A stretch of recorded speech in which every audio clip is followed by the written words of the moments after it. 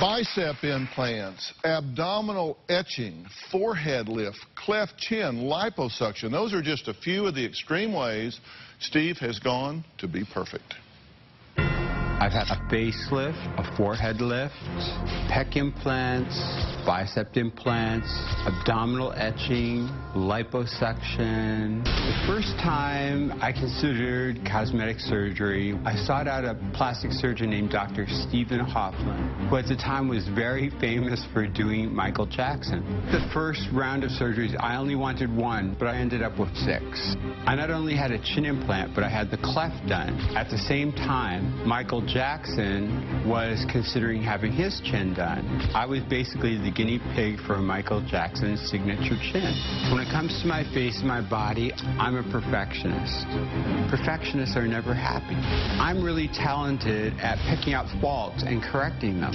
I went back to Dr. Hoffman and I said, Dr. Hoffman, do you think I need anything else? He said, Steve, you look great. Come back and see me in 10 years. I found a plastic surgeon, Dr. Nicholas Chugay, who was pioneering muscle implants. So I said, yeah, I think that's what I want. The bicep implant. It's a solid silicone implant slid up and held in place underneath the fascia tissue. Pec implants are a solid sheet of silicone. They're folded in half like a taco and they're slid in the chest area.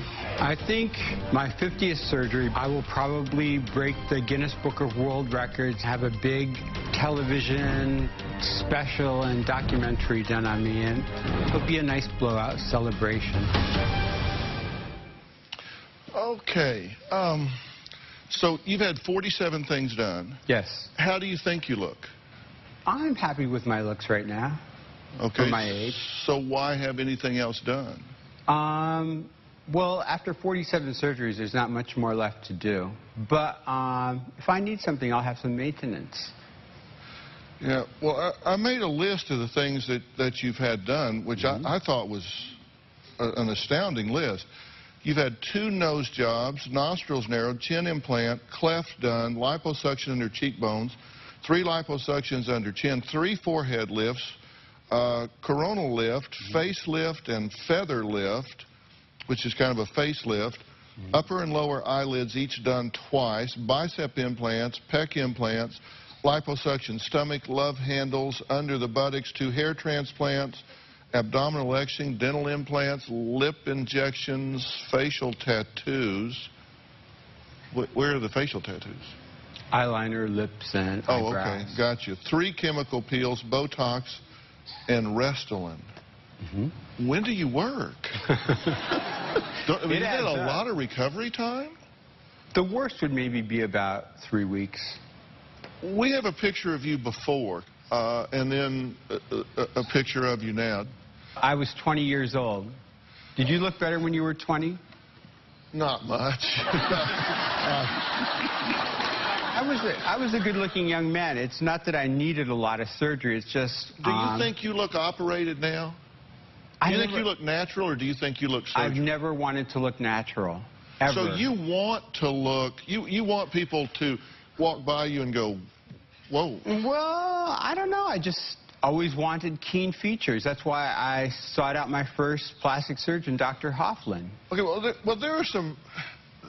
there are different theories about why somebody would do this. One is you could have body dysmorphic disorder, which means you're just not ever satisfied with anything because you have a distorted view, a distorted perception of your body. So you could have body dysmorphic disorder, or you could just be an attention whore, or you could be addicted to surgery. The actual process I'm actually not an attention whore. I'm actually very low profile. Well, the reason that would be on the list is because you said your 50th surgery is going to be a huge spectacle, and you're going to blow it out, and everybody's going to know, and it's going to all be there, which suggests to me that attention does have some value for you. Well, it does have value business-wise. Yes. But you're very successful in your business long ago. I mean, you do hair products and... Hollywood Secrets hair care. Yeah. You're very successful at what you do. So why do you need this? It extends your career. My career may have been over 20 years ago. Okay, well, let's look at this picture here. This is a posed picture that you took, and was this after the pec implants? I think this was in 1997, which was... Well, clearly you've had the pec implants. Yeah. Were you satisfied when you took that picture? There's some good attributes in the picture. When you took that picture, makeup, lights, hair, professional photographer, you're saying still not there. I hate taking pictures. I hate them. Because?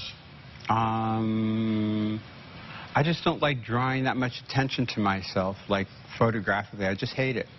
Okay, we're going to take a break. When we come back, we're going to talk to Steve's doctor and meet his friend who is pleading with him to stop going under the knife. We'll be right back.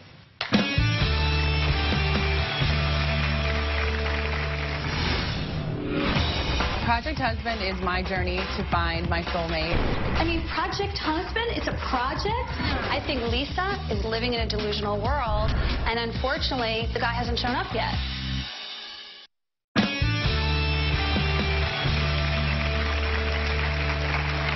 Okay, well, I'm back with Steve, who has undergone 47 cosmetic procedures, says he's going to do more, and that number 50 is going to be a huge blowout. Now, Dr. Nicholas Shugay has been working on Steve for 20 years, and he has performed 42 of his cosmetic procedures. Doctor, thank you for being here. Is he a good candidate for surgery at this point? He's had pretty much everything done. Was there ever a time that you thought he might have a body dysmorphic disorder and therefore was psychologically seeking something that couldn't be provided physically? There was not that dislike of himself or wanting to completely change, and so I think there is no body dysmorphic syndrome in the situation. It's more just narcissistic kind of tendency. I've done evaluations for cosmetic surgery back during the time that I was practicing, and that would be a clear don't do it sign if that was the case. Well, I think most of us are narcissistic, especially in the society. There's an element of that. And if it makes a person feel better or look better, I think it's fine. When you look at Steve, he clearly doesn't have a natural look. And you say you don't want a natural look, Never. Right? Not from day one. one. So, I mean, he clearly has a surgery look, correct? That's correct. It's like a haircut. Everybody likes a different haircut. Are you desperate to look young? I don't like looking old. Put it that way. I don't like lines. I don't like wrinkles. I love me at my age now. I love me when I was 20. I loved myself when I was 30. Yeah. How old are you now? 29 plus. 29 plus. Dr. Jay Calvert is here. He has never performed any surgery on Steve, and he prefers to work with people who want a more natural look. So what do you think of Steve's look, Dr. Calvert?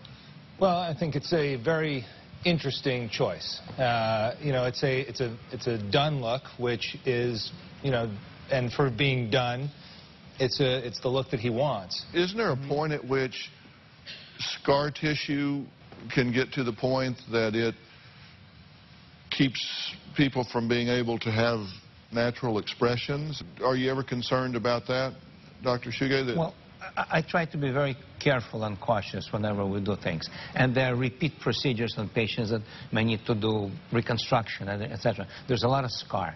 And so you just work with that and be extremely cautious with that. Now, Kate has been friends with Steve for 20 years, and she says she wants him to stop what she calls an obsession with trying to achieve perfection. You're concerned he's done too much, Kate. There's so many reasons to be concerned. He's gone under anesthesia 47 times. What about the, chance of infection? Also, you've got psychological effects, maybe. It's become an ongoing joke with us. I've worked with her for 18 years. She's also the star of The Young and the Restless, a soap opera. So it's like I go to her house and she's like, but why? Why? You don't need it. I mean, he's come to my house. He's had lipo, and he's been in pain, and has been there 3 days later, and we can barely move, trying to do my hair and makeup. I'm going, what are you doing? If you could not get surgery again, if just all of a sudden there wasn't a doctor on the face of the earth that would touch you, Would you be okay?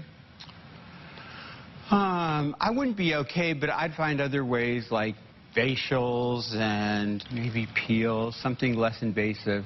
I'd make it work. If you knew before you got that first surgery what you now know to be true, 47 procedures, not all surgeries, but 47 procedures later, would you still have gone down this path? Some things work, some things don't. Some things I would have changed. I was a pioneer with some surgeries, and, you know, the first person for, like, bicep and pec implants. If Steve presents to you for surgical procedures, like he wants to do 50 and have a big spectacle blowout, will you do additional surgeries on The him? Guinness Book of World Records. Well, he's had a facelift. How many years ago was that, Steve? I think it was 8 years ago. 8 years ago. So usually a facelift lasts about 7 to 10 years. If he came to me next year or whatever, say, okay, this is about 9 years down the line on a facelift. We could give you another facelift. So you would operate on him again? I would, because I only did one facelift on him so far. A good facelift that's done well can easily last 8, 10, 15 years, especially with the new endoscopic techniques. It's not good to keep having plastic surgery over time. It really does take its toll. It can make you look a lot older. Because there are people that they go just one step too far and it gets really bad. Yeah, I'm aware of that. We'll pay attention and see this 50 Guinness Book of World Records spectacle. So I appreciate you talking about this. Every girl dreams of a fairy tale wedding. This bride is no different. But wait, something very important is missing. We'll be right back.